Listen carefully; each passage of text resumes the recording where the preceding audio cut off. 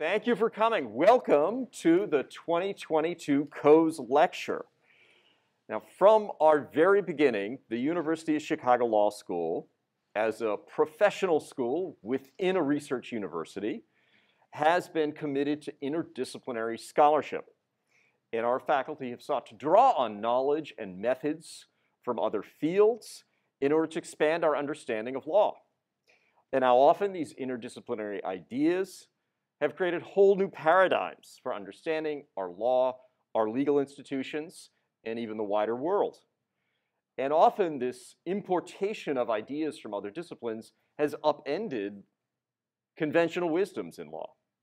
Now, I think one of the most powerful examples of this is economic analysis of law, or law and economics. Law and economics has influenced our understanding of nearly every field of law.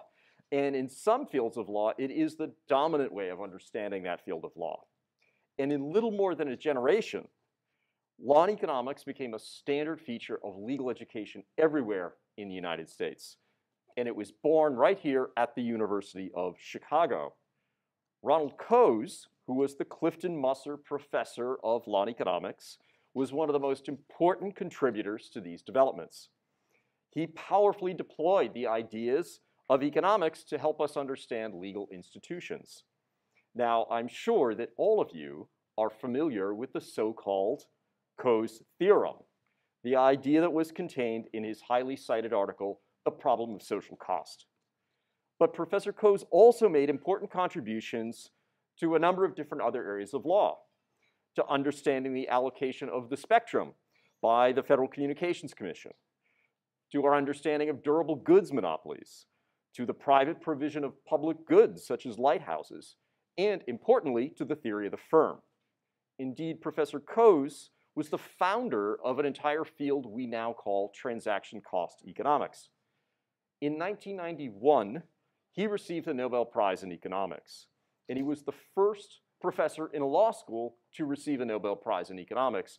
And if I'm not mistaken, he is still the only faculty member in a law school to have received a Nobel Prize in Economics. The following year, 1992, this lecture series was founded to honor him and to continue to inspire this type of path-breaking interdisciplinary scholarship.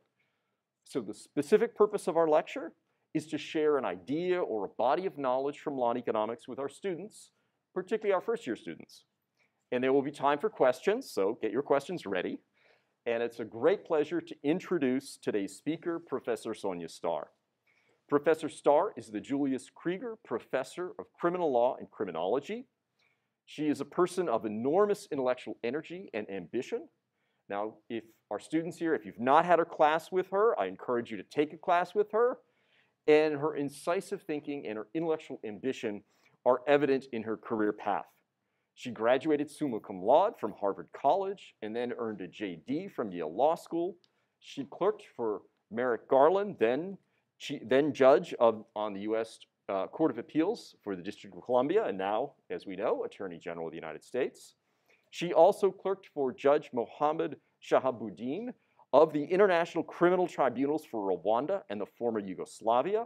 And before joining our faculty, she taught for about a decade at the University of Michigan Law School. Professor Starr's scholarship is centered on empirical studies of the criminal justice system, particularly measuring racial and gender disparities in that system and seeking to understand their sources. The magnitude of these disparities and their sources are a key debate among criminal law scholars today and in society at large. And in this genre, Professor Starr's work is the finest in the technical sense and the most significant with respect to the importance of their findings. Professor Starr has also expanded the boundaries of our understanding by investigating the links between the criminal justice system and labor markets. For example, she has examined the impact of expungement policies as well as ban-the-box legislation. Professor Starr's work has appeared in the most prominent journals, both law reviews and peer-reviewed journals. And her teaching focuses on the criminal justice system. She teaches courses in criminal law, race and criminal justice policy, and the collateral consequences of criminal convictions. Now, were all this not enough, she also gives generous service to the legal academy. She has recently been co-president of the Society for Empirical Legal Studies and chair of the AALS section on law and economics. So it's incredibly fitting to have a scholar as interdisciplinary and accomplished to speak as our 2022 Coase lecturer. Professor Starr will speak on statistical discrimination and the law. Please join me in welcoming our 2022 Coase lecturer.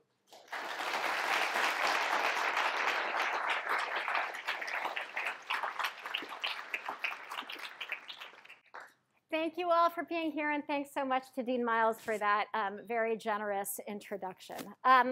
So let's consider three scenarios.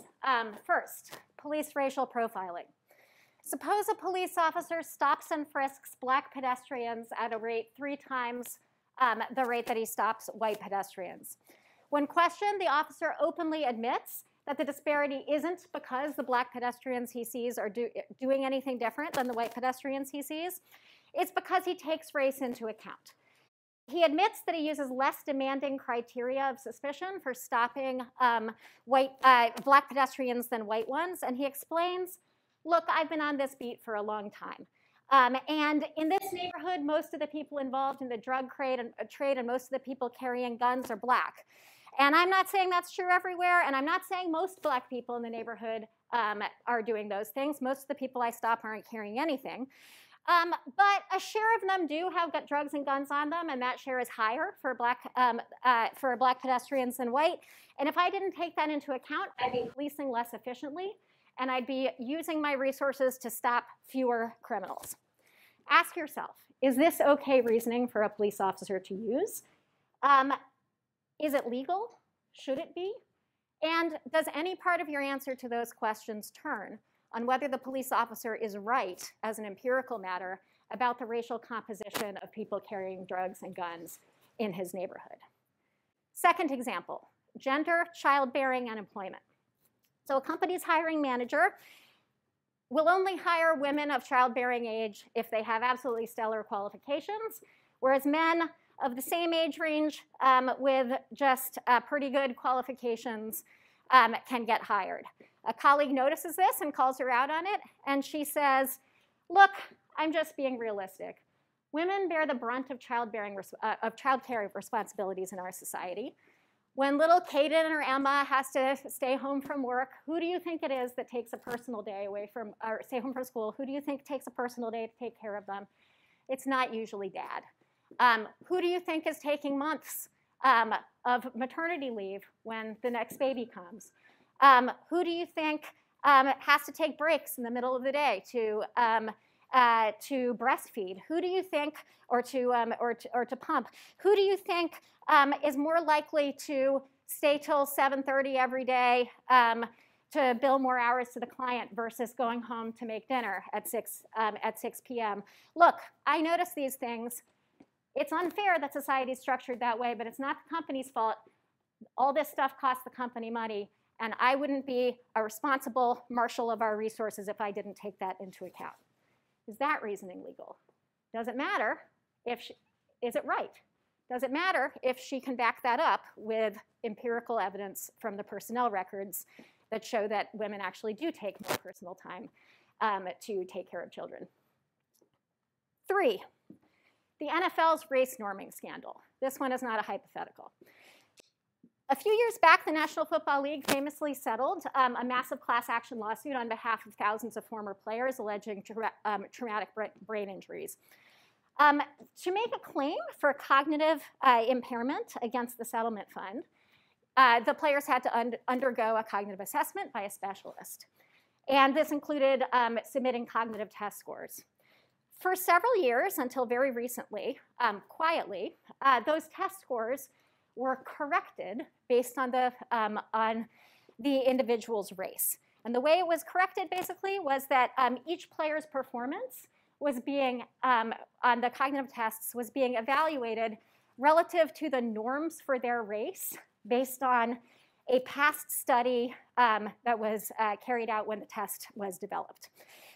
Because black people had scored lower than white people in that past study, it meant that players had to basically perform in a way that demonstrated more cognitive impairment in order to be characterized as cognitively impaired and qualify for a payout or qualify for payouts of higher levels if they were Black than if they were white. That is, scores that were considered cognitively impaired for white people were deemed normal for a Black person. Is that reasoning legal, right? And so is that approach legal? And does it matter whether the NFL could cite that statistical evidence, the statistical generalization from the study, where they say, look, we needed to rely on the best evidence that we could to tell us what these individuals' cognitive baseline was before they played and got hit in the head in our workplace. Okay, so I'm going to try to show you today that, first of all of those examples are actually pretty easy from a legal perspective. They're all clearly illegal. The law doesn't recognize any of those rationales as a legitimate reason to discriminate based on race or sex. And I'm going to argue that discrimination based on rationalizations like that should be illegal, that the law is right about that, it's hugely morally problematic to make decisions like this and to offer rationalizations like that. It sends toxic expressive messages. It ratifies and amplifies structural inequalities in society. None of that ceases to be true if it turns out that the discriminator can cite some kind of empirical evidence in support of the generalization. All of the examples that I just gave are examples of what's called statistical discrimination. That's a term from economics. It actually comes from the work of one of U of C's other great economists, the Nobel Prize winner Gary Becker, so Becker was the first major economist to really dig into the problem of discrimination, which he saw as a puzzle for economists, its persistence. He said, like, it seems on its face economically irrational. So in the employment context, why wouldn't a firm just want to pursue the most qualified workers available? Why would they ever take these irrational factors into account? Wouldn't it be a comparative advantage to the firms who don't discriminate? So why do we see discrimination persist? And Becker offered the theory of statistical discrimination as part of the answer. So the idea was that firms were using race as a proxy for information that they wanted that was linked in some way to what in their view made a worker more qualified, right? That they would rely on race in situations where they didn't have a good way to gather that the information that they wanted to know about particular individual applicants. And so they would use race as a proxy for that. And Becker argued that this approach could be rational in the sense of serving the self-interest of the employer, if in fact there was an empirical basis for the underlying statistical generalization, such that relying on it did improve the firm's ability to target the workers that it wanted. And the same theory can apply to contexts outside labor too. So the police officer in our hypo says, look, I don't know which individuals are carrying drugs or guns, but in my neighborhood that's correlated with race, so I'm going to get better outcomes if I rely on race. The hiring manager says, look, there's no way for me to know individually which workers are going to take more leave, but I know it's correlated with gender. I'm going to rely on that. The NFL says we can't go back in time and figure out what these players' cognitive performance looked like before they got hit in the head thousands of times in our workplace. But we're going to take our best guess by using the most detailed info that we have from past studies, which takes race into account. So Becker distinguished statistical discrimination from what he called taste-based discrimination, which just means discriminating against a group because you don't like the group.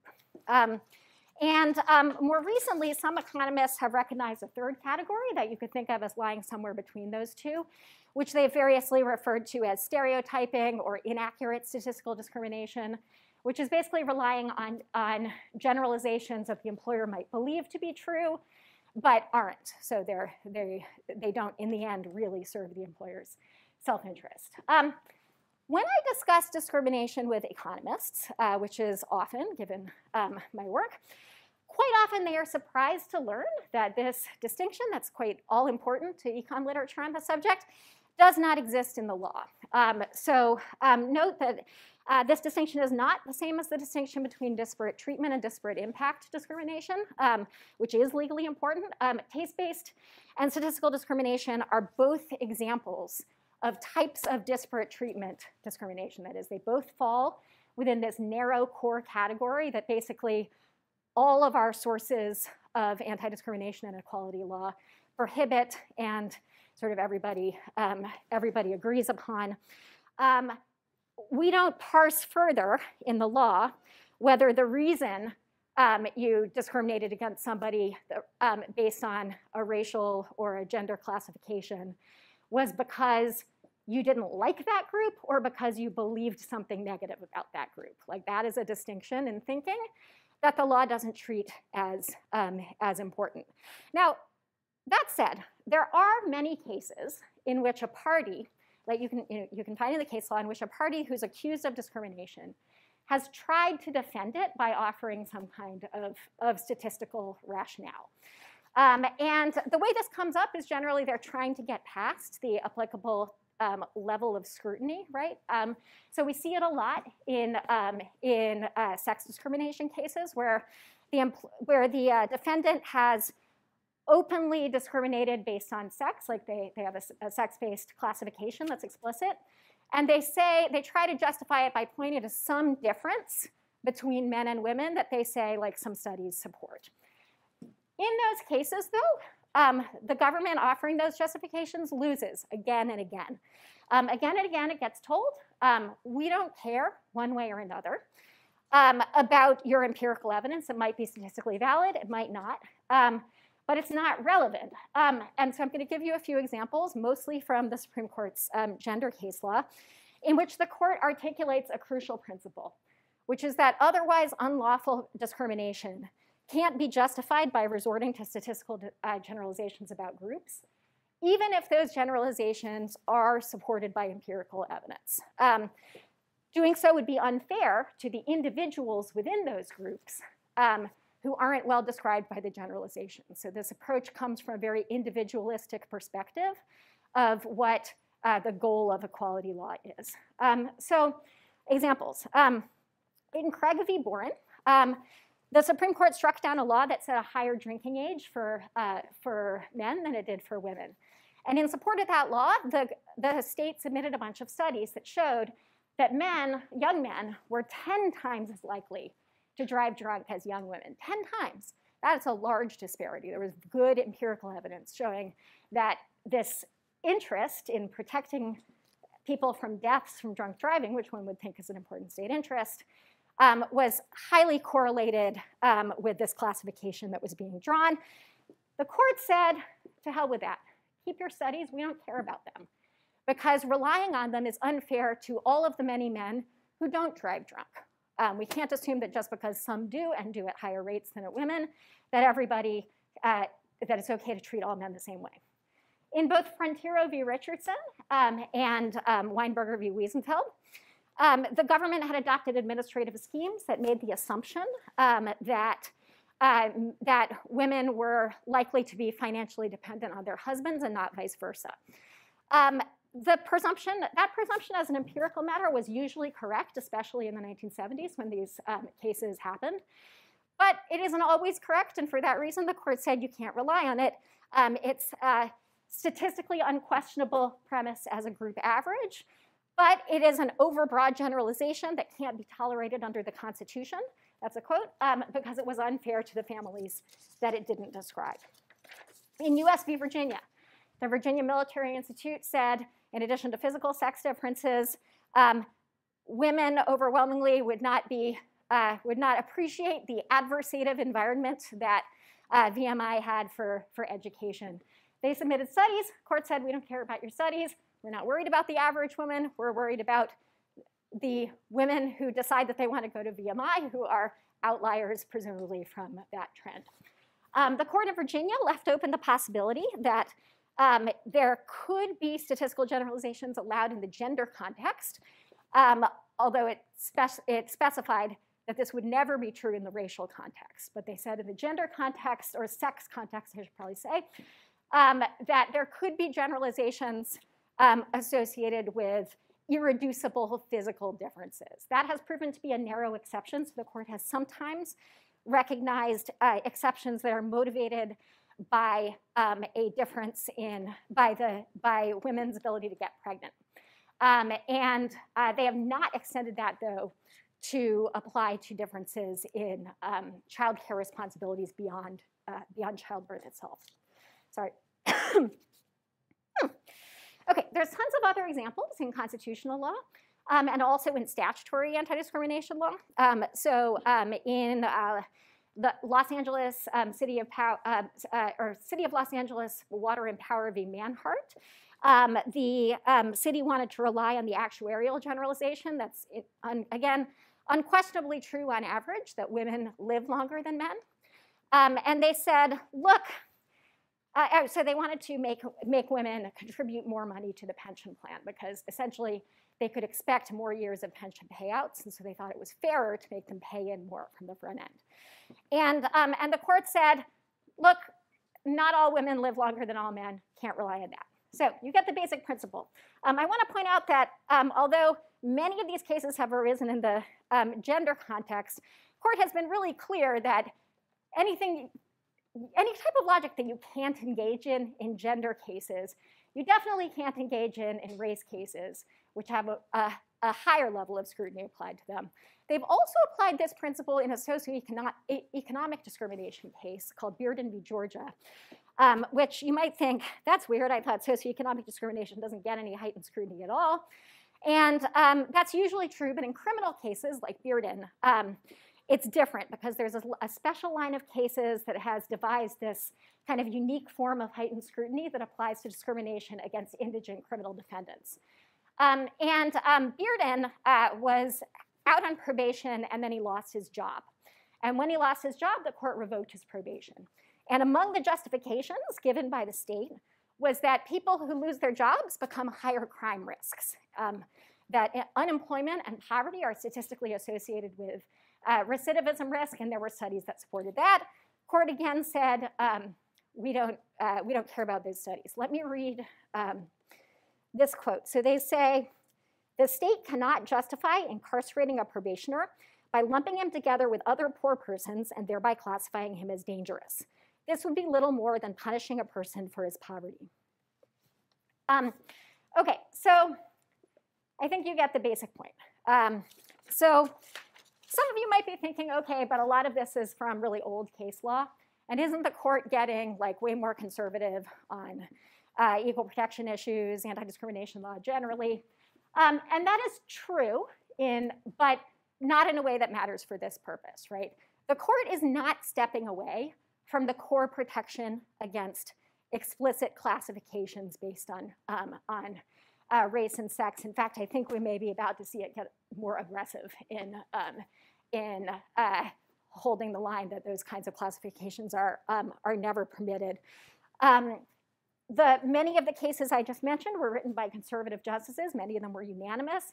This principle has always cut across ideological lines on the court, precisely because it involves this core category of disparate treatment discrimination. So I don't think you have to be a progressive to be behind the principle that I just established. And empirically, many of the court's conservative justices have adamantly supported it. But that said, I do think that if you are a progressive, you should care about this principle. You should care about it from the perspective, what's called an anti-subordination principle, that our law of equality should be worried about things that exacerbate structural inequalities in our society and put some groups down below others. Because discriminatory behavior that relies on negative stereotypes about groups essentially sends expressive messages endorsing those stereotypes. It amplifies structural inequalities in society, and nothing about that is alleviated at all by the discriminator's ability to point to empirical evidence supporting the justification. Okay, so that's enough doctrine. Let's get back to those first three examples that I gave. First, no, it's not okay for our hypothetical police officer to racially profile. Racial profiling, by the way, the Supreme Court has never specifically taken a case on. That is to its shame, I think, particularly because it's also decided a bunch of Fourth Amendment cases that in practice have made it easier for the police to get away with racially profiling by using, say, pretexts for traffic stops and that sort of thing. But it is unimaginable, I think, that if the police did take a racial profiling case in which the case was squarely presented to it in 14th Amendment terms, that it could uphold as legitimate the choosing to stop people because of their race on the basis of a generalization that Black people or other minority groups are more likely to be criminals. That's exactly the type of generalization that is particularly toxic and that I think would run right into all of this doctrine. Second, no, the hiring manager definitely can't rely on assumptions about women's child care responsibilities. That type of thing the court has rejected squarely a whole bunch of times. Third, the NFL case. So let me close the loop on that story. As I said, race norming of cognitive results was happening quietly for several years until two players whose claims were denied on this basis filed a lawsuit under 42 U.S.C. 1981, which prohibits racial discrimination in the administration of contracts like settlement agreements. The Supreme Court has held that substantively Section 1981 is coextensive with the Equal Protection Clause, i.e. that strict scrutiny applies to racial discrimination under it. I think that, so the NFL players, like their lawsuit didn't get heard on the merits. It got thrown out procedurally on essentially an estoppel ground. But the judge who said she was troubled by the allegations directed the parties to go into mediation, where after some months they came up with an agreement to abandon the race norming practice. I think if the court had ruled on the merits, I think there's no doubt that they were right. It is, again, I think, impossible to imagine a U.S. court squarely presented with the arguments, saying that it was okay to treat Black and white players differently under the settlement based on the statistical generalization that Black people aren't as smart as white people, which was exactly what the NFL was arguing. They didn't even try to frame it as a correction for testing bias or something like that. They made this argument repeatedly in legal filings during 2020 and 2021, during a time, by the way, when the NFL's end zones were on league orders emblazoned with the words "end racism" in huge letters. So, FYI. Okay, so you might be wondering, like, is this going to be a talk where I'm just telling you all the things that the law has gotten clearly right? And the answer is no, law professors don't give those kinds of talks. So I am now going to give you the bad news, which is that the race norming practice that the NFL engaged in is hardly isolated, and in fact, very similar practices not only pervade the practice of medicine and many corners of our society, but also in several ways are embedded in the legal system itself. So I'm going to give you 3 examples again. Okay, example 1, calculation of tort damages. You may have learned that in torts and other civil lawsuits, for injuries and wrongful deaths, often the biggest component of a plaintiff's damage award is lost earnings. And especially when the plaintiff is a child for whom you don't have earnings history or a young person. In calculating lost earnings, juries tend to rely quite heavily on expert reports that project into the future counterfactually what the person's lifetime earnings would have been. They're usually forensic economists that prepare these projections. And the economists almost universally rely on actuarial tables based on earnings and life expectancy that are race and gender specific. So what that means is, for example, that when a Black little girl is killed, that her counterfactual lifetime income will be estimated based on what Black women have earned in the past. And she's going to get a very different award than in an otherwise identical case a little white boy would have gotten. And so her life is quite literally valued by the tort system in a way that turns on her race and sex. So I feel like the conflict between this case law that I just outlined to you should be fairly obvious. I don't think I have to spell it out. I want to ask, like, for what state interest are we allowing this to happen every day in America? For a little more actuarial accuracy in applying the make-whole principle for plaintiffs, I guess. That I will submit is a state interest that doesn't even come close to satisfying the strict scrutiny standard or even the intermediate scrutiny standard. The contribution to accurate forecasts for an individual is actually very low because there's a huge amount of individual variation within race and sex groups in lifetime earnings and in life expectancy. And so you actually know very little about what a person will earn if you know their race and sex. And that's true despite the disparities that exist at the group level on average. So you get at best a marginal improvement in accuracy. It's actually even worse than that because it may be that relying on these things, that on the race and gender specific tables makes accuracy worse. Why? Well, because it takes the disparities that affected past generations and extrapolates them forward into the future. So our hypothetical little girl who died, we're speculating about what she would have made, what she would have earned 50, 60 years into the future. And we're taking, to inform that, the data about the disparities that affected her grandmother or maybe her great-grandmother, right? Now, racial disparities and sex disparities have proven persistent in our society, but not that persistent, right? Like they have narrowed over time. And if they continue to narrow over the next 50 or 60 years, then it could be that relying on these obsolete disparities to estimate her future income would be worse than not taking race or gender into account, even if your only goal is to maximize actuarial accuracy. It's also not even important, or it's not even obvious to me how important accurate damage calculations are as a state interest, right? We compromise on the make-whole principle all the time. We make it really hard for plaintiffs to recover non-economic damages, attorneys' fees, even though we know that that leaves them in the hole deeply compared to the harms that they've actually suffered.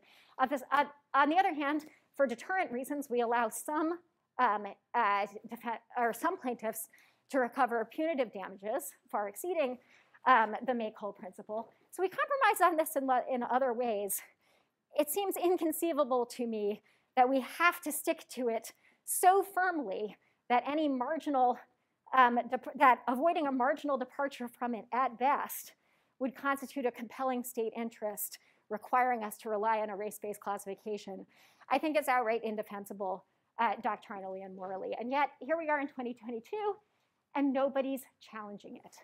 There are virtually no court decisions considering the constitutionality of this practice. There's just a couple. There's a few cases in which courts have decided as a matter of discretion that they think it's more appropriate to use non-separated actuarial tables. But there's virtually none deciding it on constitutional grounds. And in fact, plaintiffs are not raising the challenges, even when their own interests are affected. Plaintiffs' experts are sometimes submitting tailored calculations like this that disadvantage their own clients. In one case in which the district court did ask an expert to submit an alternative estimate that was based on blended tables rather than separated tables, the forensic economist expressed surprise. He said he had submitted similar reports in thousands of previous cases, and not once had he been asked to submit one that was not tailored in this way. Okay, second example, death penalty administration. In 2002 in Atkins v. Virginia, the Supreme Court held that defendants below a certain level of intelligence could not constitutionally be executed.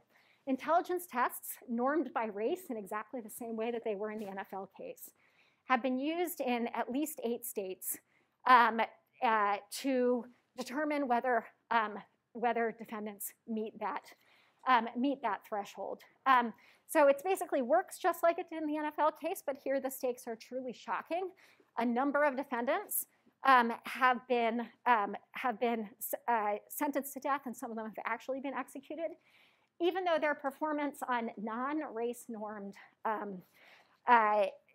tests of intelligence were sufficiently low that they would clearly have been categorized, like not even near the kind of constitutional borderline, but clearly categorized as intellectually disabled had they been white. Okay, so this, I don't even know what to say about these cases. I wrote down some things to say, though, so I'm probably going to say them. So first of all, this is disgusting. Second, doctrinally, this raises both an equal protection concern for all of the reasons that I just raised and an Eighth Amendment concern, because nothing in Atkins suggests that the concerns that we should have under the Eighth Amendment about executing people who are intellectually disabled should turn on their race or whether their intellectual performance is within, falls enough off the bell curve for their race that that's not the reasoning of Atkins, right? And remember that, and by the way, sometimes they say that they norm it for the cultural group, which also includes socioeconomic factors. So they're looking specifically at like poor Mexican American people in Texas or something like that. They're narrowing it that much. And because this is occurring in the criminal justice system, then I think the Bearden precedent that I talked about socioeconomic discrimination in the criminal justice system applies to the use of that kind of norming as well. Okay, so sometimes in these cases, the justification that's given by the prosecution's expert for adjusting the defendant's scores upward is that the tests are biased against, is that IQ tests are biased against Black or Hispanic defendants. So I want to, so some of you may think, aren't they though? Like, are they biased? And if so, like, is that a legitimate defense of this practice? So a couple things about that. So first of all, even if the testing bias claim is true on average, it's still a statistical generalization.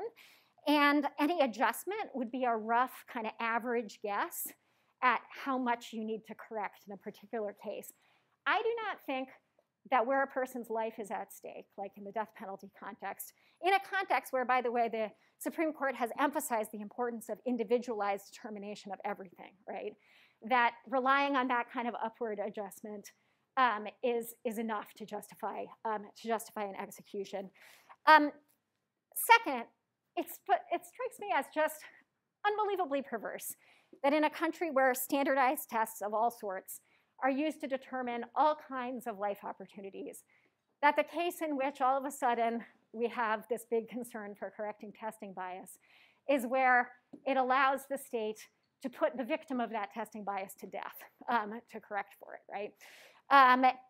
So let's contrast the situation with another one, a historical example. So in the 1980s, the Department of Labor encouraged states and private employers to use something called the General Aptitude Test Battery to evaluate potential job applicants. For several years in the 1980s, because this test had a racially disparate impact, with labor's encouragement, the test results were being reported with race norming, like with racial adjustments to the scores. This was happening fairly quietly. When it came out, there was a huge political backlash.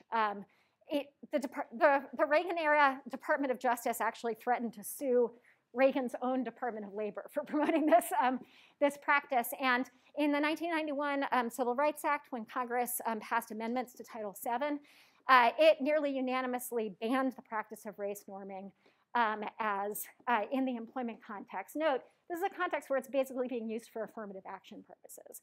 And so we now live in a world where essentially the same kind of test corrections cannot legally be used when it promotes equal employment opportunity, but can be used when it allows the victim of the testing bias to be put to death. Okay, third example, risk assessment in criminal justice. So this is a broader criminal justice context. So in recent years, actuarial or algorithmic predictions of crime risk, like the chance that a defendant's going to commit another crime in the future, have been used in the sentencing stage, in the bail stage, in the parole stage, lots of parts of the criminal process. And the idea is they're like, algorithms is sort of a fancy word. They're checklists, like where you you answer a bunch of questions, and each one represents like a risk factor that adds to your risk score. And the way the checklists are devised, though, is based on past statistical studies of past behavior. And so essentially anything that gets included in this checklist, if it's correlated with crime in a past study, so you might get sentenced for longer or less likely to get bail, et cetera, because of the behavior of other people that shared those characteristics with you. Okay, so what characteristics do they use? Well, first of all, they don't use race.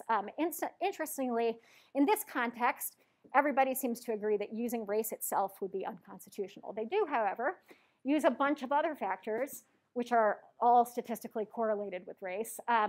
And they include a bunch of socioeconomic factors that are essentially just indicators. Some of them do anyway, they all vary, but they're indicators of poverty. Like, do you have difficulty paying bills?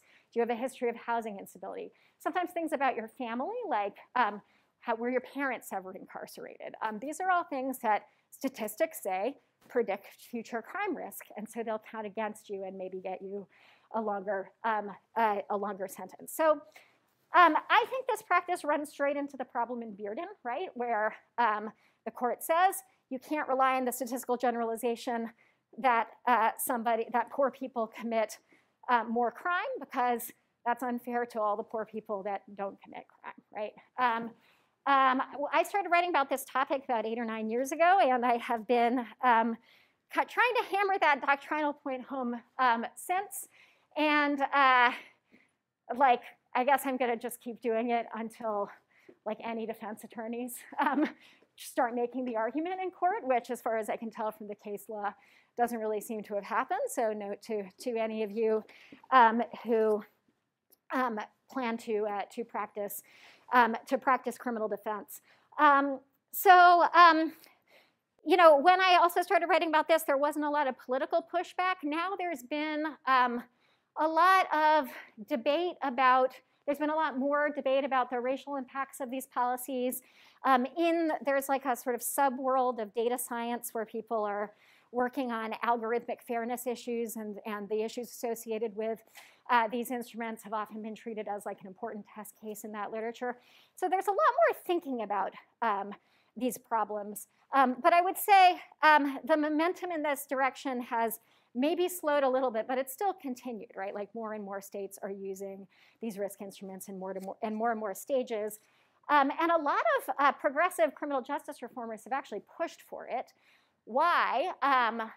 I think it's because they think it's better than the alternative, and they think that the ability to get criminal justice reform passed, like banning money bail, for instance, which is an equality catastrophe,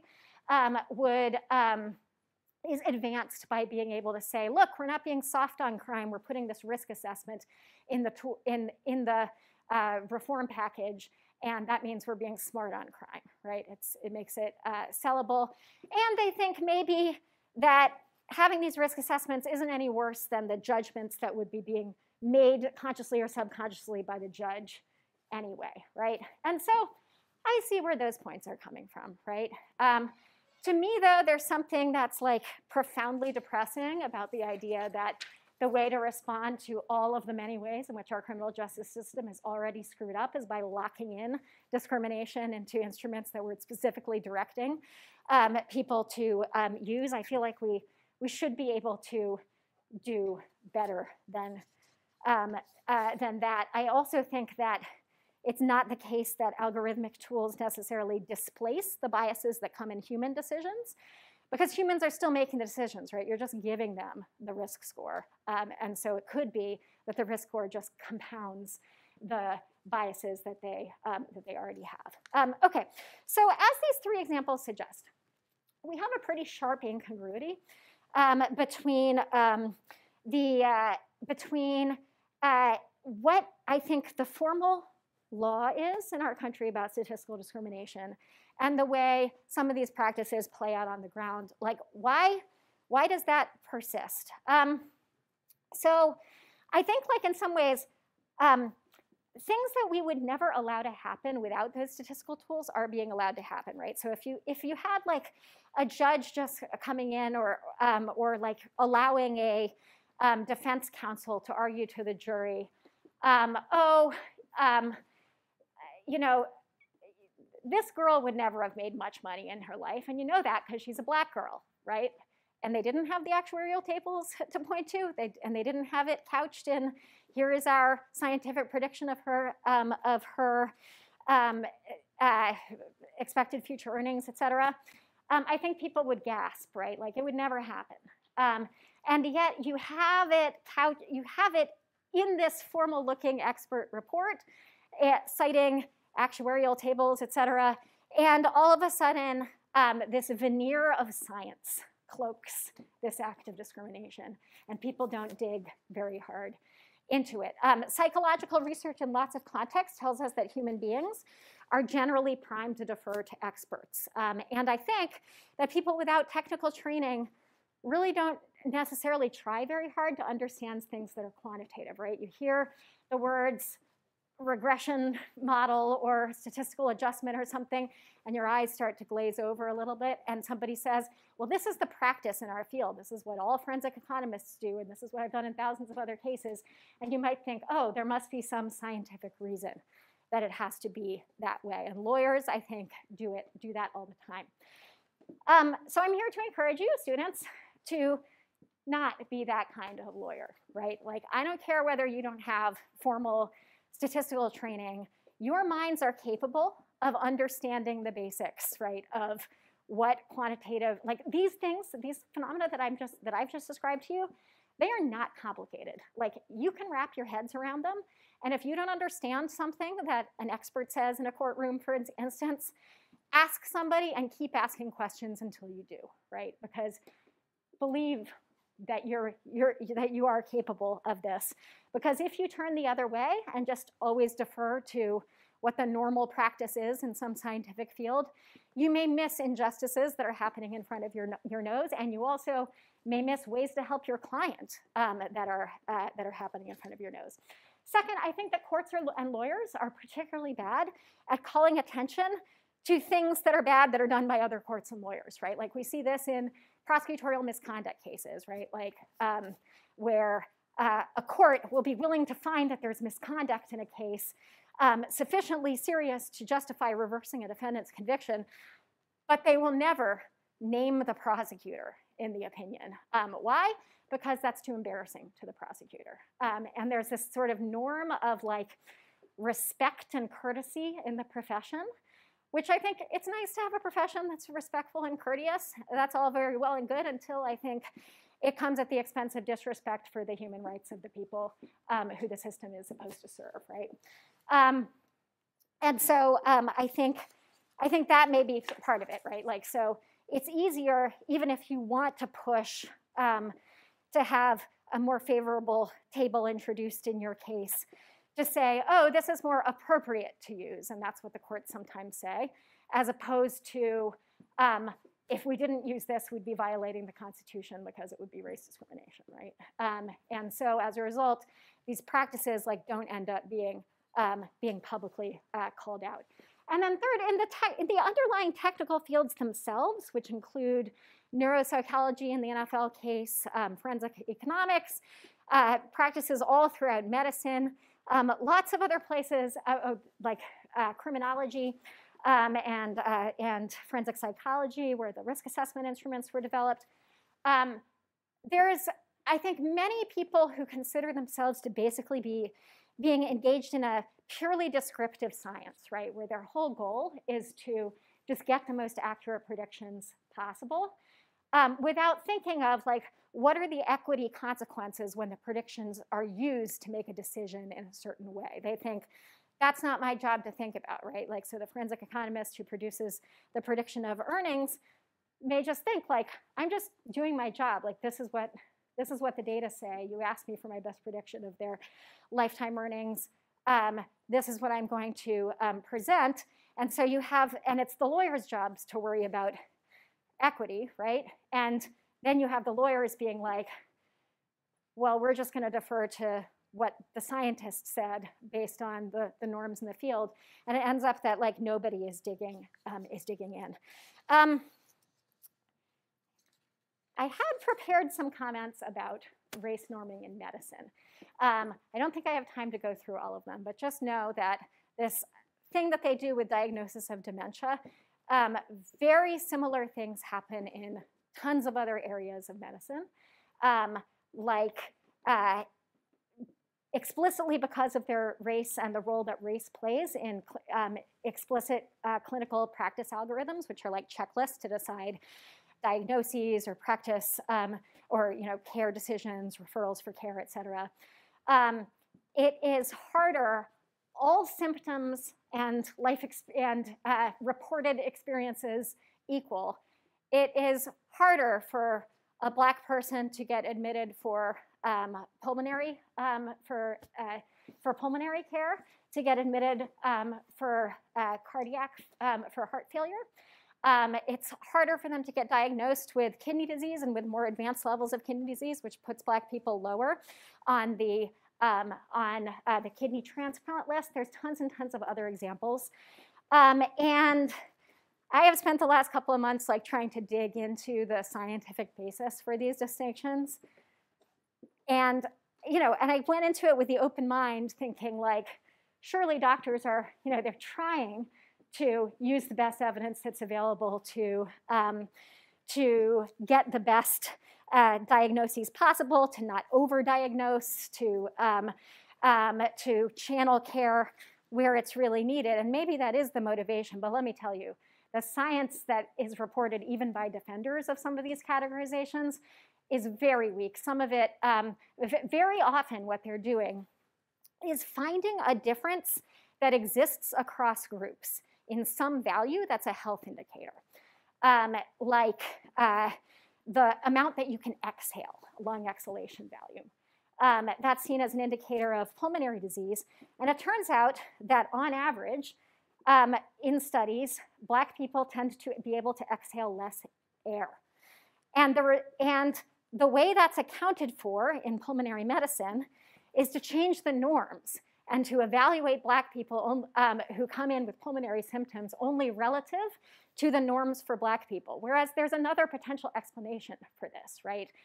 That's that there are actually higher rates of pulmonary disease in the Black population, which is a major health disparity that needs to be addressed because of higher workplace and home exposures to air pollutants and all kinds of other socioeconomic factors that condition exposure. So the way these things work, and it's true in a bunch of other contexts, is to basically define away a disparity by using the disparity itself as the baseline for assessing people's health. It's deeply troubling, and I just want to flag that I'm not raising this just to randomly criticize medicine, but also to point out that there's a whole bunch of anti-discrimination laws, overlapping state, federal laws, et cetera, that govern medicine. And in the debate about changing these racialized practice guidelines, which is beginning to emerge, the NFL scandal has helped to push this along, people are talking about it in terms of medical ethics, in terms of science. I haven't seen a single article yet where any one of the doctors involved in this debate says, hey, does the law tell us anything about what we should be doing here?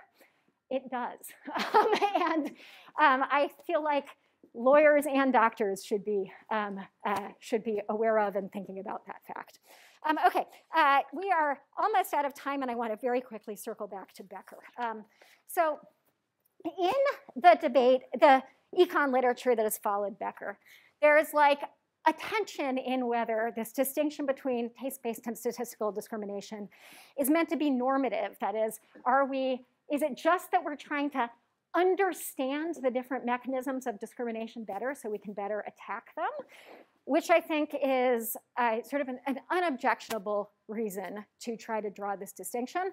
And his insight that statistical discrimination is one way that people discriminate is an important one descriptively. It's actually played a major role in some of my own empirical work. Or are we saying that there's something that is worse about taste-based discrimination and more defensible about statistical discrimination? And I think that there's a division in economics about this question. But I think there is definitely a strain of economic thinking that suggests that rational statistical discrimination is less something that we should worry about. And I'll give like one last example, which is there's this huge literature that now I think more or less dominates the empirical economic literature on discrimination, which is called outcome tests or hit rate tests, which look at like what happens downstream, the outcome of a particular interaction, in order to decide whether discrimination occurred at the beginning of that interaction. So example, if a police officer stops black people at one rate and stops white people at one rate, the question wouldn't be, are they stopping people at different rates, or what are the reasons that they're doing so? You would look at, well, what rate do they actually find drugs when they do those searches? And the model that goes into these tests says that an unbiased essentially that a police officer is unbiased and not discriminating if the search produces contraband at the same rate. Details of the model don't need to really be explained. The upshot here, though, is that in the model, the assumption actually is that the unbiased, non-discriminating cop is taking race into account, but doing so in a way that is empirically valid and leads to him being able to maximize the overall hit rate and equalize hit rates across groups. In fact, a failure to take race into account in these models would be seen as a form of discrimination, essentially, in our hypo that we started with. If the cop didn't do what he was doing, these models would say he was discriminating against white people by failing to take it into account. So my submission to any economists in the room, and particularly anyone who maybe edits a journal, is if you are with me that we shouldn't be drawing this distinction as a normative matter, then maybe think about not publishing papers that take as a premise that this distinction is both morally important and is something that we should actually care about. OK, way over time, so. OK, so to briefly summarize for the recording, the core question is, like, if it is true that the decision of the criminal justice algorithm that doesn't take race into account but does take all these other race-correlated factors into account, if it's like, that could still be better than a judge who covertly takes race itself into account, right? And so couldn't it be an improvement? And I guess, this then gets back into the question of, like, if we think something is super screwy about the status quo, should we pick this other thing that is modestly less so and lock it in as something we're actually going to tell judges to use? Or should we try other strategies to reduce biases in the system? Also, though, I think there's an empirical question as to, because it is judges still who are using the instruments, right? Does it displace their discretion in that way? The best study that I've seen, it's by Megan Stevenson and Jennifer Doliak about they call it, I think, something like algorithms in the hands of humans or something like that to emphasize this point. They find that the adoption of a risk assessment instrument at least doesn't seem to have reduced racial disparity, and they find some suggestive evidence that in the jurisdictions that relied on it the most, that racial disparity actually increases. The theory being that, like, essentially judges are more convinced by the high risk assessments when they amplify the assumptions that they were already making, and conversely for the low risk assessments. Yeah, so this is something that, due to time, I didn't have time to get into the talk, but like, should we be, if we're so adamantly committed to this individualistic vision of the Equal Protection Clause, isn't that this, and this firm idea that we can like never use racial classifications, then isn't that going to mean, can't we carry that over to say, doesn't it make it easier to say, well, why are you relying on the generalization that having more Black and Hispanic students in a room adds diversity? Aren't you making assumptions about who they are based on their race, et cetera? And I think the answer is, it could strengthen those logic. To be frank, I think that the court is committed to going that direction anyway, regardless of what it does on these underlying statistical generalization rules. My perspective on it, because I associate myself with this sort of this anti-subordinationist approach to equality law, is that the logic doesn't work. The reason that the logic doesn't work for me, as applied to a doctrine where, or a context in which you have an equality promoting work for role of the generalization, it isn't. It's the same reason.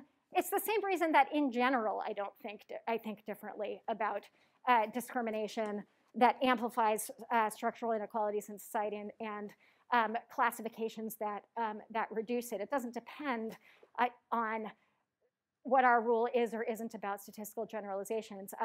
I just don't think that equality promoting uses of race should be subject to strict scrutiny. Like we don't subject, like this whole thing about statistical generalizations that I just said, it doesn't mean that the government or other decision makers can't rely on any statistical generalizations. I mean, that like the University of Chicago can't think that grades in undergraduate are a good predictor of law school performance, et cetera. Like basically, we take into account factors that are just generalizations all the time, but it's just certain categories of factors that our equality law concerns us with. And the reason that it concerns us, that we pick certain factors as being suspect and not others, is because of the history and present continued legacy of inequality and oppression that's associated with those factors.